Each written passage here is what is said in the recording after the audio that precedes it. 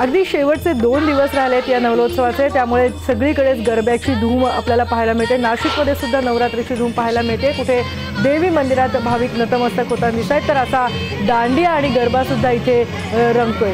आणि दीपाली सय्यद मराठी अभिनेत्री सुद्धा इथल्या दांडियामध्ये सहभागी झाली होती। तिने या गरबा प्रेमींसोबत ताल धरत मनसोक्त गरबा खेळला। नाशिकच्या ठक्कर डोमीतल्या या दांडियामध्ये दीपाली सहभागी झाली।